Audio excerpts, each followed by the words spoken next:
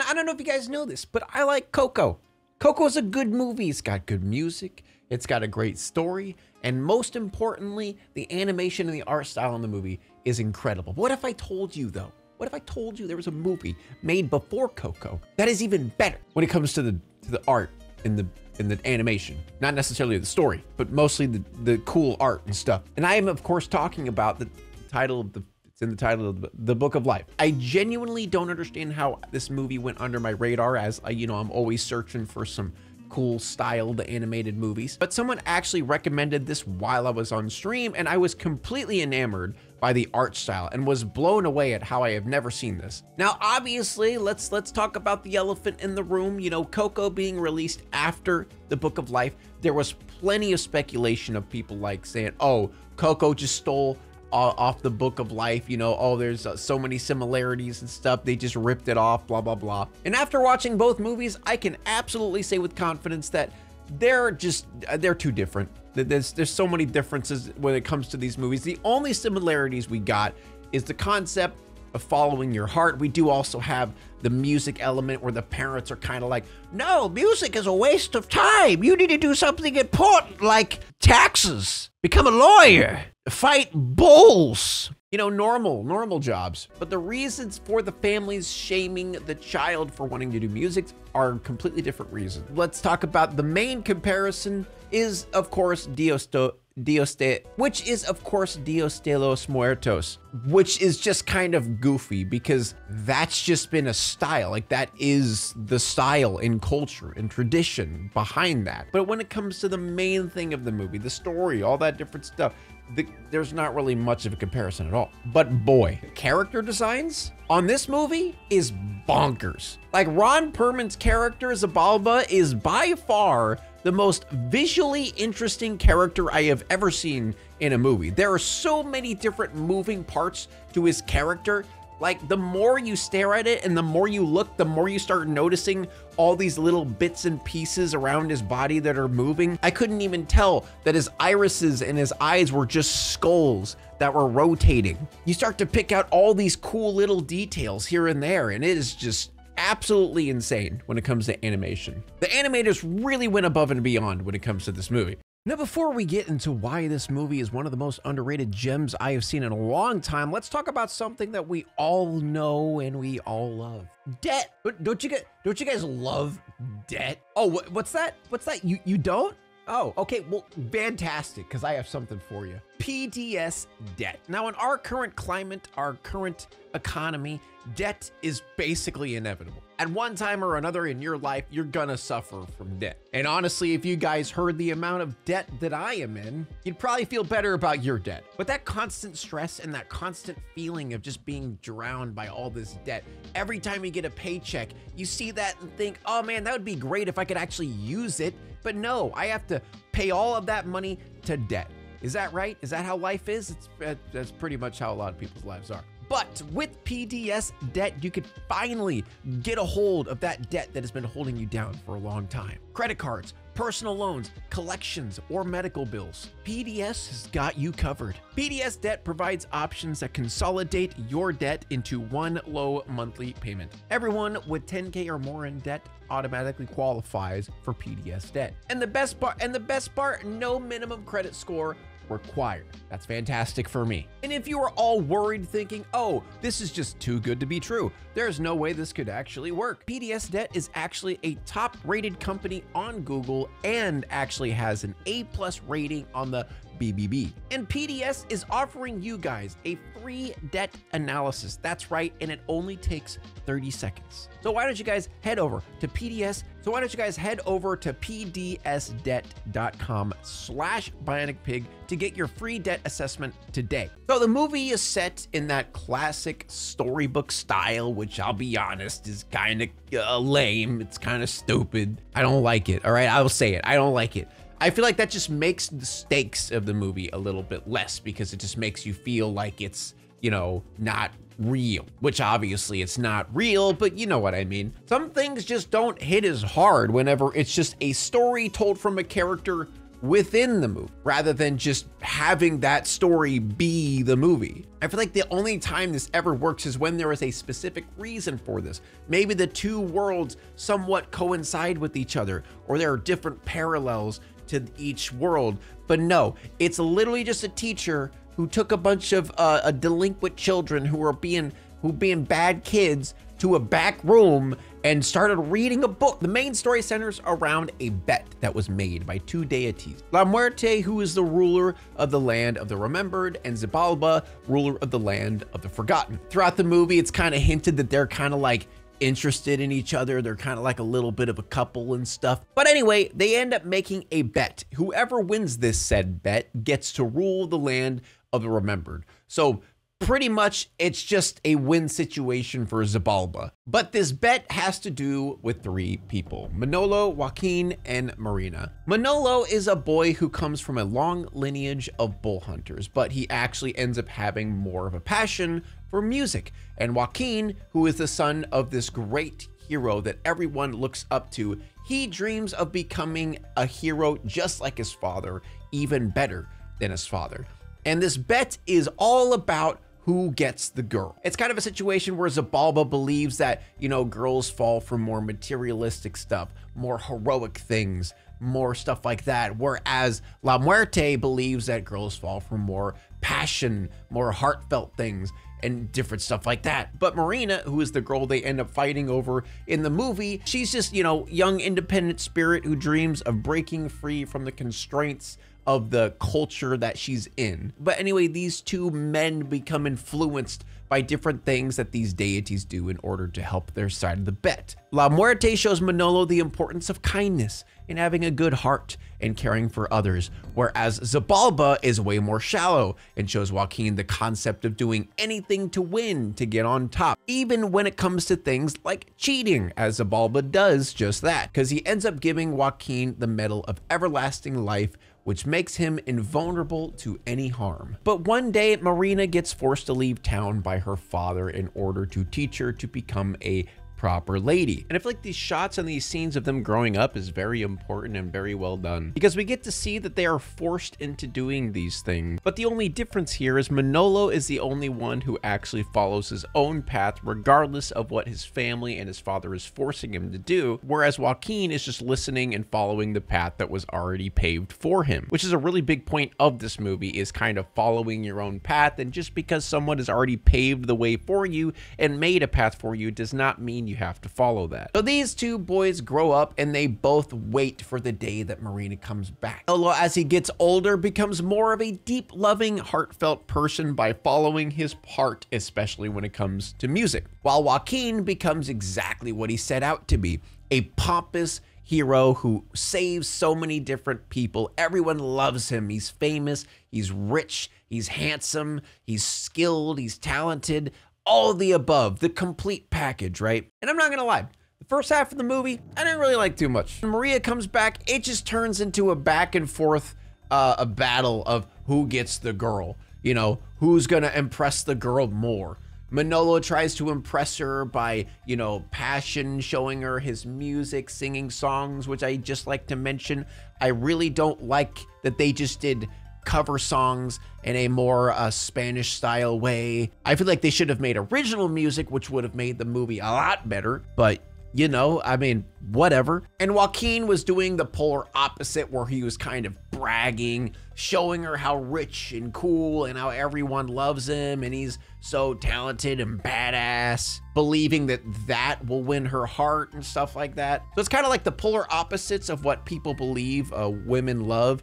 You know, it's the heartfelt, super sensitive dude who has passion and loves music, and then the douchebag who's super cool, has a buttload of money and is handsome and everyone loves him. But you know, seeing two dudes fight over a girl, just I didn't care for. I was thoroughly bored during this time, I'm not gonna lie. But then shit got real really fast, and then the movie got interesting really fast. I mean, throughout the movie, it was pretty obvious that Marina had more of a thing for Manolo, because I mean, he actually loved her, whenever Joaquin was more like oh, I just want you as a trophy, as a thing, you know? But right when he was about to propose to her, Xibalba came out with a snake that bit Marina, which ended up stopping her heart. He ends up giving Marina over to Joaquin and the townspeople, and I found it weird that everyone just assumed that like Manolo was the one who killed her or something. I don't know. I thought that was kind of goofy. Like, obviously, it's not like he stabbed her or something like that, because he gives off Marina to them, super sad, super depressed. What did you do? What did you do to her? Disgusting. Like, what do you think he did? She got bit by a fucking snake, bro. Chill. But anyway, Xibalba comes out once again to cheat. He says he will bring Marina back in place of your soul, which he happily agreed to. So Manolo gets bit twice by the snake, which sends him to the land of the remembered. And that was an important thing when I said twice, because Marina was only bit once, and apparently that just put her in a paralysis state, so she wasn't even dead in the first place. So in turn, that means Xibalba automatically won the bet, because there is actually a situation, an ultimatum, if you will, that Joaquin gave Marina and the townspeople. He basically told Marina, hey, if you don't marry me, I'm gonna dip, you know, and I'm gonna leave the town to get ravaged by bandits. Remember that Joaquin has that little medal that makes him invulnerable, and he protects the town people from all of these bandits.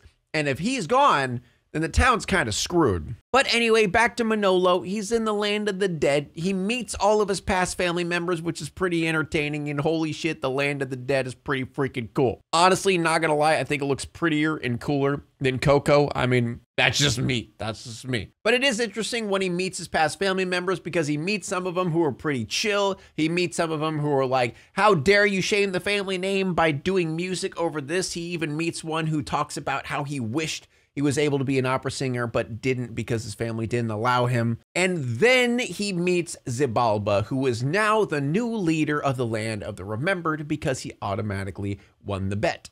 And again, Xibalba's character just looks so freaking cool and scary and threatening at the same time. And not only in looks, but Ron Perlman's voice just kind of is always intimidating. You know what I mean? So we go back to the town, and Maria is back to life, and they also find out that Manolo has passed away. And this is where you could start seeing in Joaquin that he's starting to realize, like, oh shit, I'm a dick. But shit starts getting bad whenever the bandits find out that Joaquin is the one who holds the medal of everlasting life. So the leader of the bandits decide that they're going to raid the village and try to steal the medal from Joaquin, which is a problem, because if they succeed and kill off the town, Manolo and the rest of his family are going to pass away, because no longer is anyone alive that remembers them. So in turn, they would get sent to the land of the forgotten. So Manolo goes on a journey in order to get to the land of the forgotten to speak with La Muerte and tell her, hey, yo, Xibalba kind of cheat. Like, he cheated, and this whole situation's kind of screwed, so help us out. And he has to go through a bunch of different trials in order to reach there. And all of these trials are they're just fun and they're cool. Like the one part where he's on like the big maze with the rolling balls, and like, it's visually pleasing. And then we meet the candle maker. And again, the area is just super pretty. It's super cool. I like the character. He's fun. And this is where we see the title of the movie, The Book of Life. And the Book of Life is kind of like a concept of saying like, hey, you need to write your own book of life, because within the book of life, everybody's story is written. However, some people's stories aren't written, the ones that write their own story, which happens to be Manolo. He's writing his own story. He's choosing his own path and doing what is in his heart. And I feel like that is like a big part of this movie. A big message is like, yo, you know, write your own path, write your own book of life, write your own story. Don't follow the path that someone else has written for you. Do your own thing, which is a great message to have. So with a little bit of convincing, the candle maker does let them go to the land of the forgotten. And La Muerta's she's pretty pissed off. pretty upset that Zabalba lied to her and cheated. So while all this is happening, the big bad bandit king comes to the town and starts legitimately killing people. Manolo's father happens to appear in the land of the Forgotten.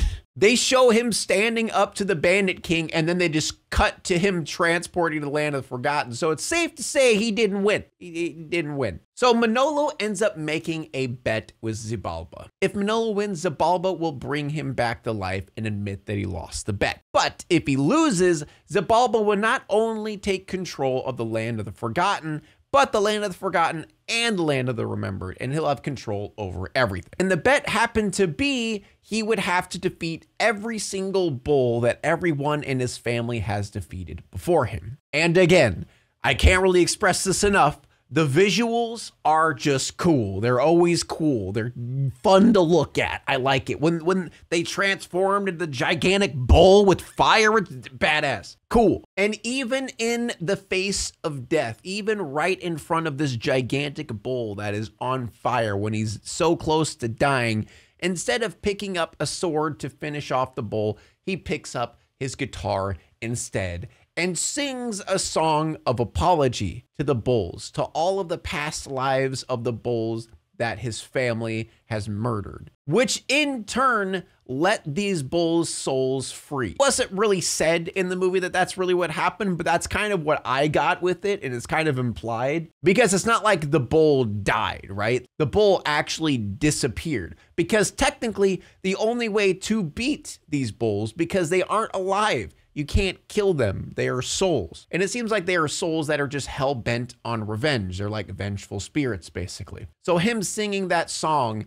and trying to apologize for all of the past bulls that have died from his family, that is what let these souls free. So Manolo won the bet, and he is poofed back to existence right in front of the ginormous and Marina versus all of the bandits with the townsfolk behind him. But with a twist, Zabalba, since he was very impressed with what Manolo did, actually brought back all of his family because it happened to be the Day of the Dead. And he said like, hey, yo, we got a little leeway here. We got a little pull with this kind of stuff, you know? So we get a really cool fight scene with all of the family fighting all of the bandits, them fighting the Bandit King. There's some funny parts, there's some goofy parts, there's some cool parts. So after the Bandit King realized that he lost, in a fit of rage, he decides that he's going to blow himself up along with everyone in the village. All right, a little bit extreme, I'd say. But the ending scene is so good. I love this part because even I was a little bit confused when it happened. So there was this giant bell, right? And Joaquin and Manolo are both under this bell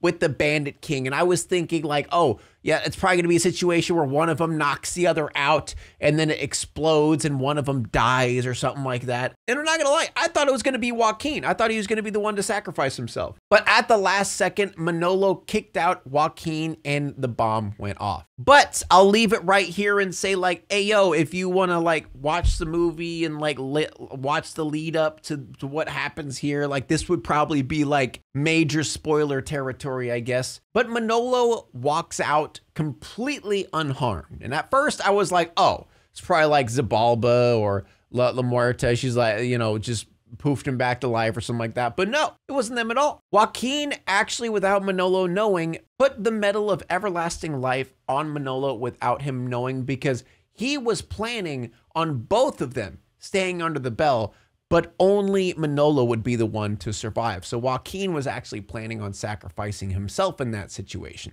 which is a fantastic way to end this movie. Joaquin realizing that all of this cheating stuff, all like this medal that has basically controlled his entire life and made him feel invincible, made him cocky and pompous. He realized all of that meant nothing, and all of it was just empty flair. And at the end, he had a huge character change, realizing that, you know, you need to care for people, right? Like being selfish only gets you so far in life. And in the end of the movie, Maria obviously ends up marrying Manolo, and they have a little song at the end, and we got a great end. Fantastic movie. I feel like this movie has so many good messages behind it, not just about like writing your own story and following your dreams, but also the dangers of becoming super selfish and pompous and full of yourself and thinking that money and fame and all this different stuff can buy anyone, when really the only thing that matters in life is you writing your own story and following your heart and believing in what you want to believe in. Good ass movie, good ass story, good ass animation. I highly recommend. If you guys haven't seen this one yet, I would say it's on par, if not better, than Coco. I mean, personally, I think I like the story of Coco better, but animation-wise, it's top tier shit. Highly recommend. That's all I got for today. Subscribe, subscribe, subscribe. Now,